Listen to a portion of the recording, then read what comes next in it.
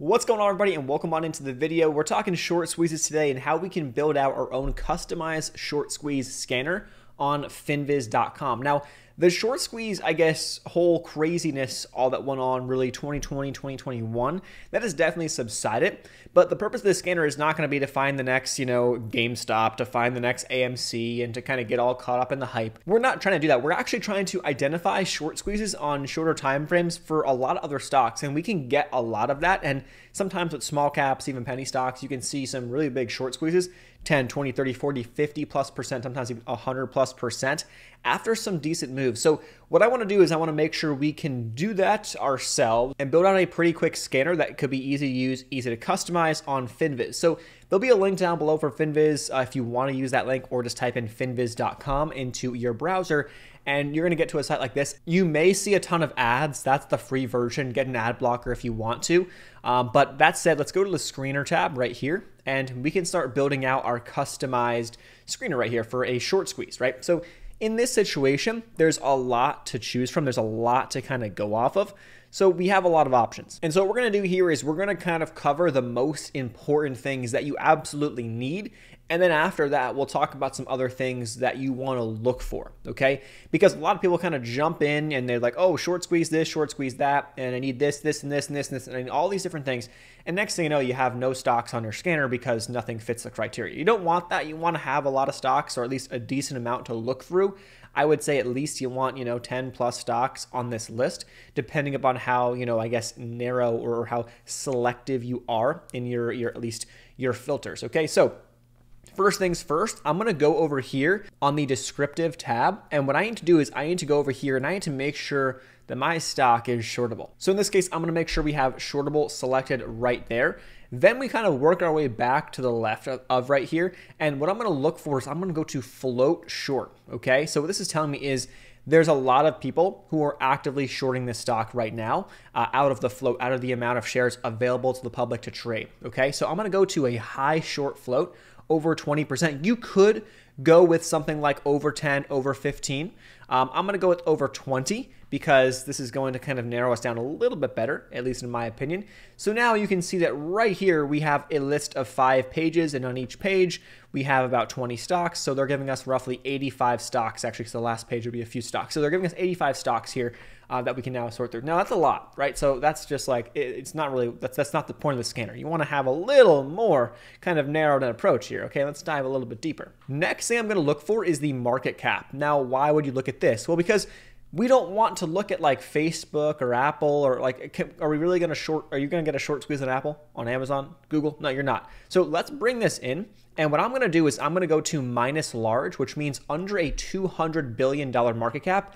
Even that could be high. You can even go to mid and go to an under $10 billion market cap. These are generally going to be stocks that could move a lot faster. They're going to be mid to small caps, and these could be stocks that, we could really see some big effects of a short squeeze. So I can go to minus large or minus mid, depending upon your preference. I'm going to go to minus mid here. We'll solidify or narrow our list down a little bit more. So if I click on minus mid, now we got 78 stocks on our list. Okay, we can still do some more. Okay, so right here, you can start kind of scrolling through some charts if you want to, but I'm going to solidify this or narrow this down a little bit more. I'm not sure why I keep saying solidify, but I'm going to narrow it down a little bit more.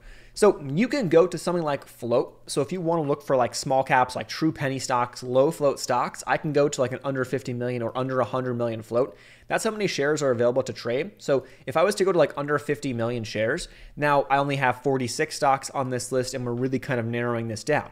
There's some more things we can do. So let's say I want to go under 50 million. Now, really, at the end of the day here, guys, we have kind of gone over the most important parts of the scanner. Now we can talk about preference and talk about some other aspects that we might want to look into, and that might make some sense. So I want to go for some lower float stocks. That means that, hey, on some pretty big buying volume and some buying pressure, these things could make some big moves, and we can see some nice short squeezes, okay? So I'm going to go to under 50 million float there. Again, that depends upon exactly what you want.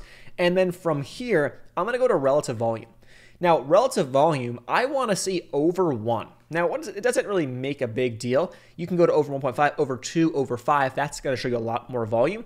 But relatively speaking, I want to see stocks that are trading more volume than usual. Just that's all I really care. I don't really care if it's like a ton more or a little bit more. I just want to see a little bit of action there. Just give us some volume, and that's all. Now, this brings us down to 10 stocks on the list.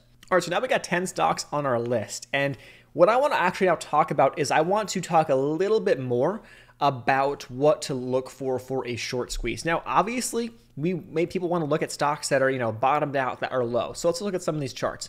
We look at ARCH. That's a stock that's actually uptrending the past 2 months. BOWL is a stock that's actually downtrending, and it's kind of bottom, almost in a sense, it's at the lows, right? So it's, providing potentially some good risk reward right there. We have Dutch Bros right here, BROS, that's actually popped off the bottom, made about a $15 move. That one's really interesting. I'll talk about why. We'll go to that chart in a second.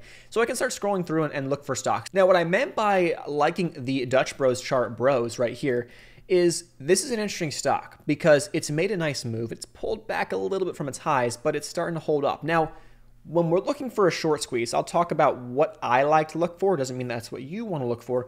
But at the end of the day, we don't necessarily always like a stock to just be at the lows and have a high short float because there's no kind of catalyst. There's nothing to ignite us yet. Now, you could sit there and wait for a catalyst or wait for something to ignite the fire, some news, whether you have looked into the company, there's this coming up, there's this, there's that, and that could be really valid.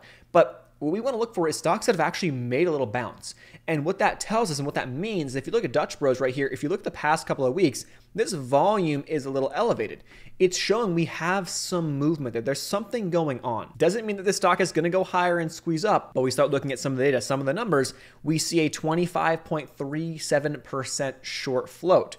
We see that the stock only has a shares float of 27 million. So there's not that many shares available to the public to trade, and a lot of those shares are being shorted right now. So you start to do the math and you start backing your way into this and like, wait a second, this could be setting up because now it's got a bounce. It's allowed more shorts to file in. And the problem with stocks that are just kind of fading off and going lower and lower with very little volume is that there's no additional time for shorts to kind of add in heavier.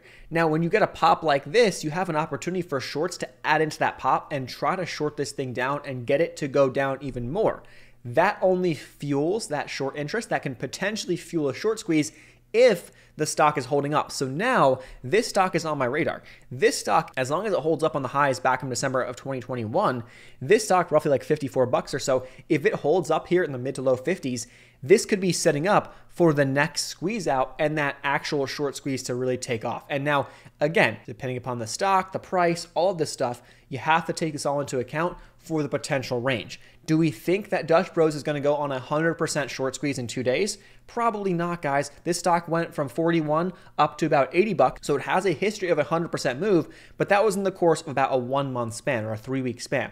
So you have to kind of take the timing of the chart, look at the big picture, look at how much it's moved over the past couple of weeks, past couple of months to back your way into the potential that this could see. This could potentially pop back up towards the 70s, 80s if we see further momentum, if we get that short squeeze, and that would be a nice little run from where we're at right now. So again, on options or shares, whatever you want to do, however you want to play it, that's what we're looking for. And again, back to our scanner right here, what I'm going to do is there's a lot more I can look at. I can add fundamental features. I can add technical features. For example, I want to look at stocks that are above their 50-day moving average. So the 50-day simple moving average right here, I go to price above the SMA 50, and now I can see stocks and Dutch Bros fits that bill, and I can see stocks that have positive momentum as of late. That's another feature you could use.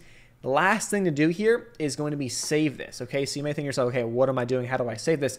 I'm going to go over here to presets, and I'm going to click on save screen. Type in the name for the screener and then click on save changes, and then I will now have this saved into the top left of my Finviz account, and I can jump around through here, and I'm able to pretty much go back and forth between any of my saved presets or my saved screens. That's how you create your short squeeze scanner on Finviz. Again, take it how you see fit. You don't have to use my style, my approach. You can add a lot more where that came from. But the more you add, the more filters you add, the less stocks you're going to see. So make sure that they're useful. And sometimes it's better to start off with a broader kind of net. And then if you need to narrow things in, then you can narrow things in. But start broad and then go from there. Links will be down below to Finviz to get some free stocks, with Webull if you guys want to use the platform that we use here all the time on the channel. Tons more videos here on the channel when it comes to tutorials, when it comes to Webull, when it comes to Finviz. Feel free to check out the channel playlist. Make sure you guys are subscribed here. Hit the thumbs up button if you get something out of the videos. And we'll see you in the next one. Peace.